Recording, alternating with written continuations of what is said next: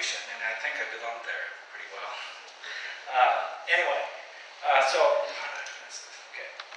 I'm going to talk about my art in relationship to cephalopod exclusively today without kind of pretending otherwise. I'm trained as a painter. I used to make paintings and hang them in museums and galleries, and that was my life.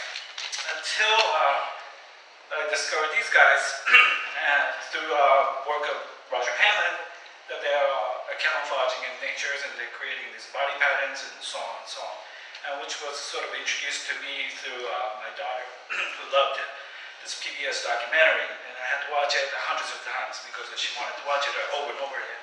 And while I was watching this video over and over again, I came to this one realization: I'm a cuttlefish. So let me explain what that means. So I'm an artist. We look at our life and then take in the information and then process it in ourselves as a filter and take it out as an artwork, basically that is in representation. This is a model that is basically described by Paul Klee. And what cuttlefish does is basically the same thing. They take in the visual information from the surrounding through their sensory organs, and then they process it, and then come out with the body pattern. So these two processes are basically the same thing. So I started thinking, like, how can I use this system? Maybe cuttlefish body pattern can be used as a kind of interesting comparative model to understand what we do in the visual culture. And I pushed this idea a little bit further. So we live in this physical reality as much as squid is living in physical reality. However, the world that we actually can perceive and understand is not the physical reality we live in, it's just a part of it. So much as squid's physical world, they are understanding the world. Their self-world is basically their fragment. And there's an overlap, and we make art to try to understand this world that we live in, and we make a body pattern. So there's a kind of an interesting overlap in between that. And I thought maybe studying that overlap, we might be able to open up an access to this physical reality, which is otherwise metaphysical, truth, or whatever we want to call it. Kind of get into the religious realm, so I'm going to skip into something else. But I hope that you kind of get the drift of my hypothesis. So the first thing I did, I live in Minnesota, really cold. I got myself a hazmat suit, and that's me, in the middle of the street. And my daughter, if you can see on the left bottom. That's what happens if you have a dad as an artist. That's us. And to really kind of try to understand what it means to camouflage in the space. And then we actually learn a lot by doing this empirically, like experiencing it rather than just thinking about it. So from now on, so this is my premise. And now I'm going to talk about Ceph Art. So artists, we make drawings. If you don't have access to things, we go through our ideas by making drawings. So this is a show I did in Tokyo. I made a series of drawings. Here are some samples, color pencil drawings. And this was my original idea. I thought, wow, I show a portrait to cuttlefish and I can make a portrait on their back in the mantle, which is not the case. There's another drawing I did. I wanted to know how big Arcturus is, so I just made a drawing as big as the real thing. It's 1:1 scale. The whole thing is a little bit over 4 meters long. Here's a detail. So I painted all those dots, just crazy.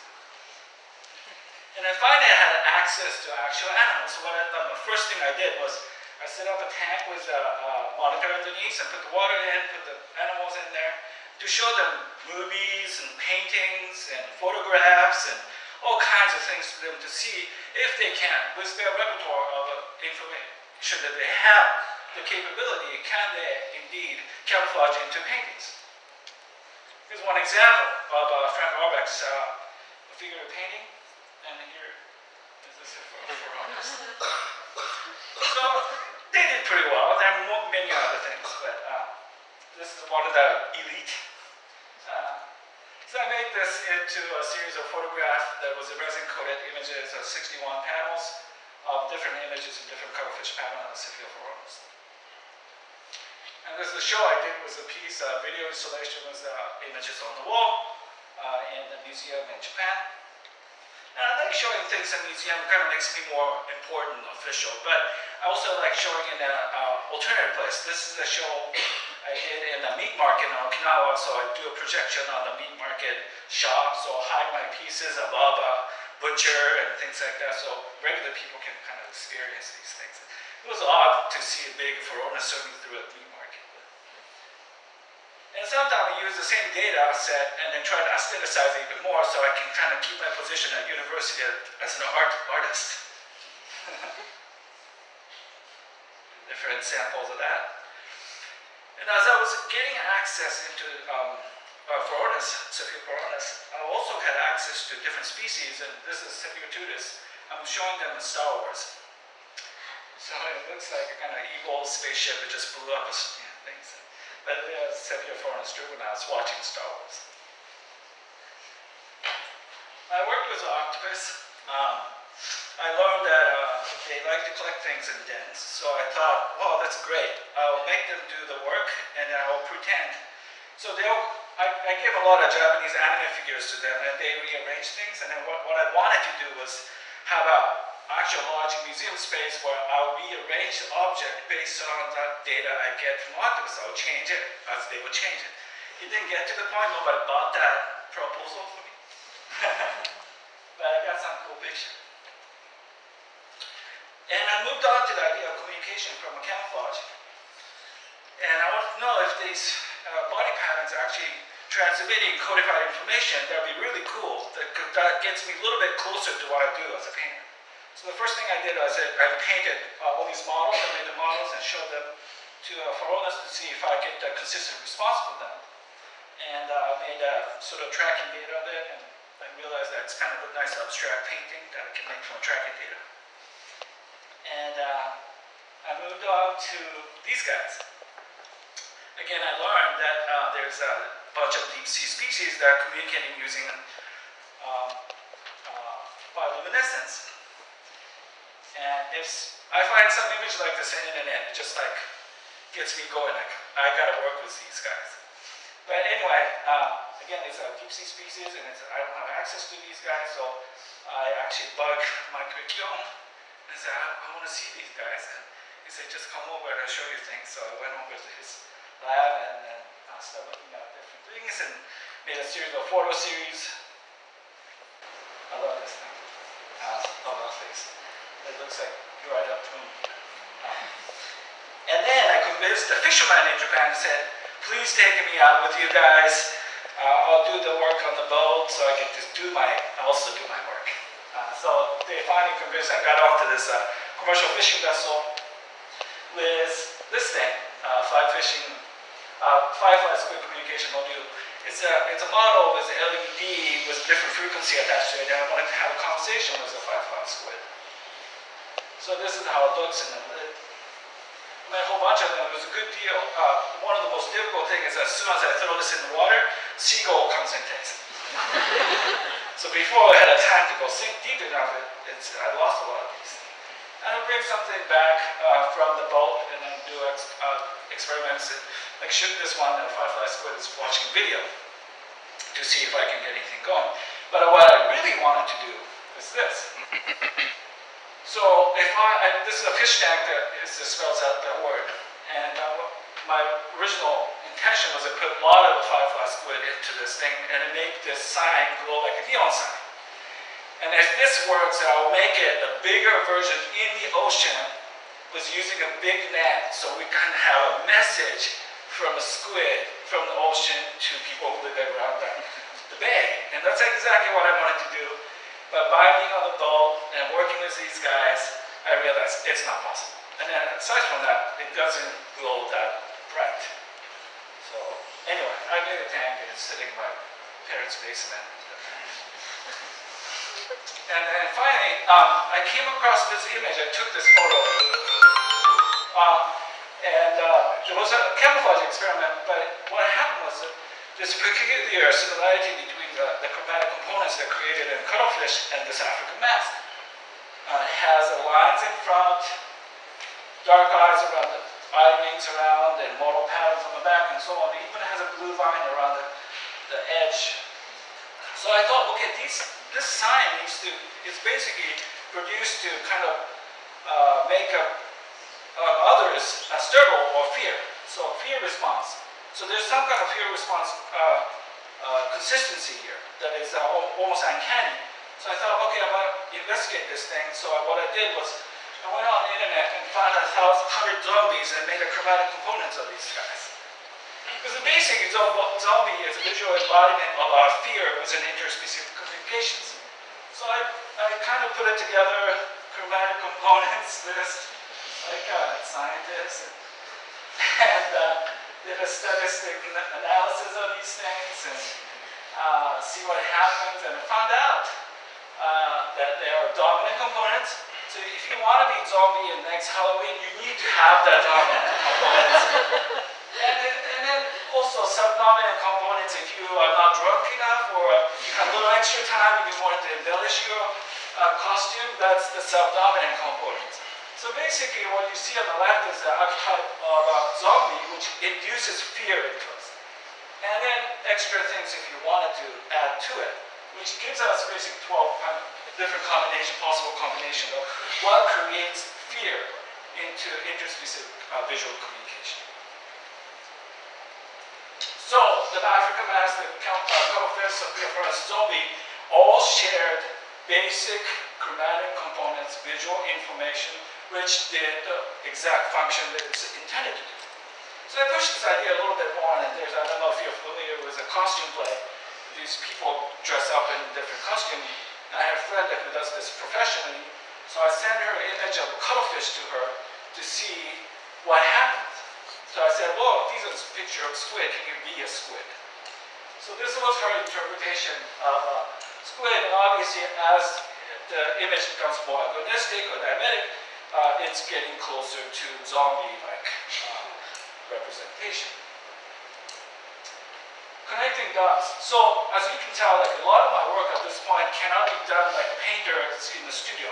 When I was a painter, I'd go into the studio and like paint and come back. But now I work with a lot of people, so I'll show you a few different projects very quickly. Here's a project I did in Japan. I had actual tank in the Science Museum. There's a filter system and so on. I had a video feeding, 24-hour streaming video underneath the tank, which cuttlefish is reacting to, which is videotaped again from top, projected on the gigantic sphere that is suspended in space. So the people can actually look at constant changes of a body pattern based on streaming video that's coming through, which is also changing. So this is a little cute watching video, and the sphere in the back. And in addition to this piece, since it was a scientific museum, I proposed I work with a bunch of kids making something. So I wanted to teach them about the squid, how they change body patterns, and also related to pixel art.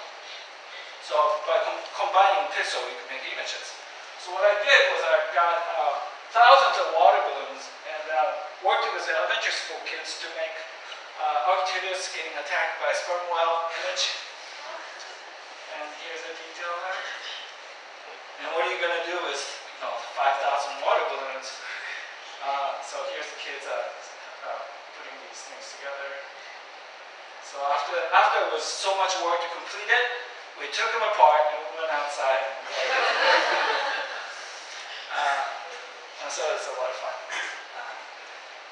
This is a series of work I did with the Minneapolis Institute of Art. They wanted to work with me on something, so what I did was I worked on their permanent collections, and then I showed this permanent collection to cuttlefish and got body patterns, so the audience come to the museum can see both the original and also the interpretations that are created by cuttlefish. Mongolian patterns, Chinese, Korean. And then for fun, I made these. I kind of basically switched the idea. I painted cuttlefish with images that you find in culture, like a Buddhist mantra, basically, which got me a model pattern. So it's nothing spectacular. It's a Buddhist mantra. It's basically a model pattern. Or Eddie Van Halen's guitar, which is basically disruptive. Painted on that. Or Sanskrit. Studying Sanskrit for esoteric Buddhism. Here's the exhibition view. Those photographs are about 2 meters long. And there are 6 of them in space. That's actually 24 karat gold cuttlefish if anybody wants to buy it. Right now it's my daughter's toy. Anyway, this piece I did was a collaboration with Shuichi and Narashima Tokyo University Net School. You know that there were many stranding of activists in Japan, and they snuck one into Tokyo University Med School, the MRI, CT scan. So we got some information. I got access to that. I made a wireframe of activists. Here's the detail. And then 3D printed it. So that's a 3D print, probably the first and the last 3D print of activists from MRI images. That's coated with a traditional Japanese lacquer resin. I even made a special box.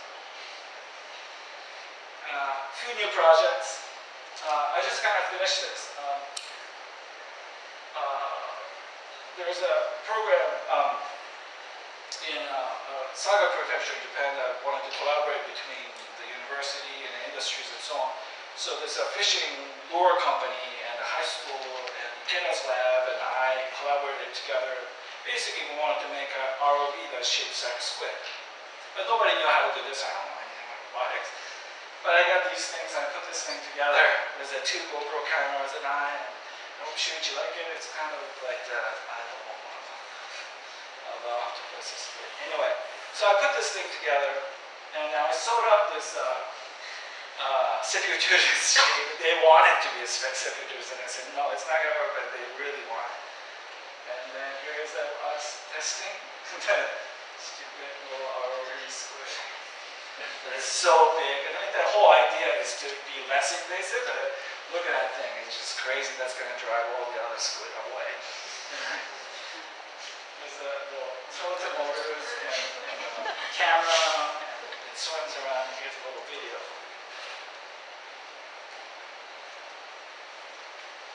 It's not good. It looks like dying Arcturus in Japanese bay. If you've seen those videos. It's like end of its life. But motor speed's fine, but this thing is so big and bulky. I was like, what's going on? This thing out of my tank. He's kind of interested. I would if that thing was moving around. It comes back. It's on. Anyway, so finally, we had a collaboration again with Shuichi. There's an NHK that they're developing HD cameras, which is amazing quality. It's 16 times the resolution of an HD camera that most of us use. And we are able to shoot many different organisms, including a squid. And this is what it turned out to be. This is the space in Austria, and the only place in the world right now that can have an 8K projection at 8K resolution. So now we're in the reverse relationship. We are swimming inside the moving chromatophores. Again, if you remember that whole physical kind of thing that I was talking about, here it is. It's almost a sublime religious experience of space. And these are moving, because it's live cells. This is probably, anyway, it's almost out of time, but just quickly, I do some other things for fun. 7,000 Swarovski crystal cuttlefish, little illustrators here. Skateboards, some apparel designs, plush animals, paintings, and that's it. And then I think I'm going to go with this project. Thank you very much.